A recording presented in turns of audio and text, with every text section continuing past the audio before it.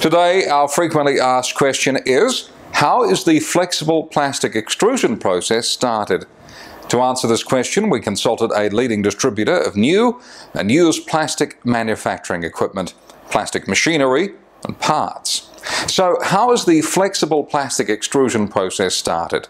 The process of extruding flexible plastic starts with a combination of plastic and resin pellets.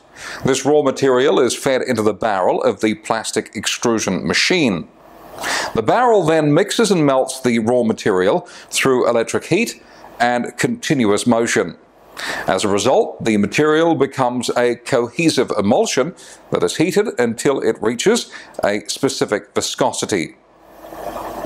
The poly mixture is then filtered through a screen which eliminates any impurities, so it can be easily pushed through a die.